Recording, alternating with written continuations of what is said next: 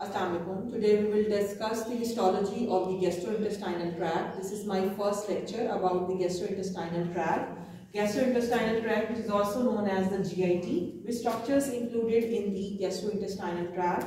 It starts from the very beginning, from the mouth, then esophagus, stomach, then whole intestines will include in the gastrointestinal tract. We also study beside these structures the associated glands, which are liver, pancreas and the salivary glands.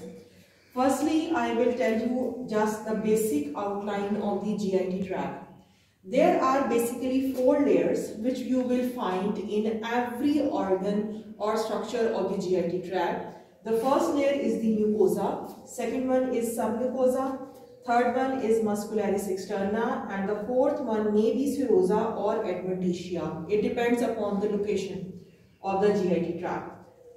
These are the 4 layers you will find in every organ of the GIT tract. Besides some differences you will find, but the basic outline will be this. So firstly we will discuss the mucosa. What are structures included in the mucosa? Mucosa include, number 1 is the epithelium. Epithelium can vary in different organs. Next we will find the lamina propria. And third one we will find muscularis mucosae. We will discuss them one by one. What are these structures? Mucosa. So, the mucosa contains almost 3 structures: epithelium, lamina propria and muscularis mucosa. What is included in the epithelium? Epithelium, you know what is this? Is the closely opposed layers of cells resting on the basement membrane. And in different structures there will be the different epithelium. For example, starting from the mouth you will find stratified squamous keratinized epithelium. But in case of esophagus it becomes non-keratinized, and in the stomach it becomes simple columnar. So it will vary in different organs and in different locations of the GIT. So first structure is the epithelium, second one is the lamina propria. What is lamina propria? This is the connective tissue layer where you will find some blood vessels or some glands also. And the third component of the mucosa is the muscularis mucosae. Muscularis mucosae is a single layer of muscles you will find in the mucosa. So this was all about the mucosa. Second structure we will find in the GIT tract is the submucosa. What is submucosa? Is again it's a connective tissue layer where you will find nerve plexus. Which nerve plexus is there? The nerve plexus present in the submucosa is known as the Meissner nerve plexus. Meissner nerve plexus. Okay. And you will also find here the blood vessels, some cardiac glands here. But basically the nerve plexus you will find here is the Meissner plexus. Third layer is the muscularis externa. It mainly consists of 2 layers. Which 2 layers? It has inner circular while outer longitudinal layer. So in the GIT tract you will find inner circular and the outer longitudinal layer of the muscles. It can be smooth muscles, skeletal muscles. It will also vary in different locations, but basically you will find muscularis externa under 2 headings in all the GIT tract.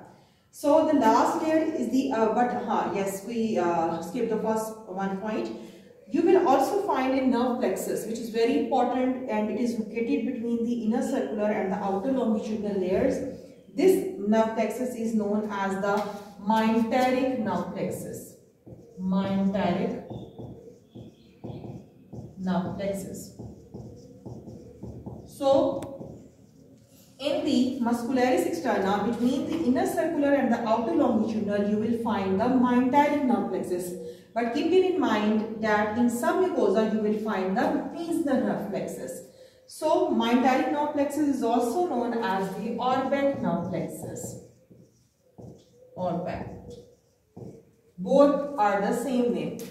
Now these 2 nerve plexuses, Meissner nerve plexus and the myenteric nerve plexus, these cumulatively constitute an enteric nervous system.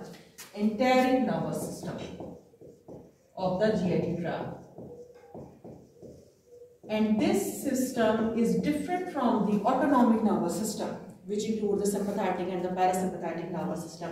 But in GIT tract, all the swallowing and the digestion process are under the enteric nervous system, which is formed by the mesenteric nerve plexus located in the submucosa and muscularis externa located between the in the myenteric nerve plexus, which is present between the inner and the outer longitudinal muscle layer.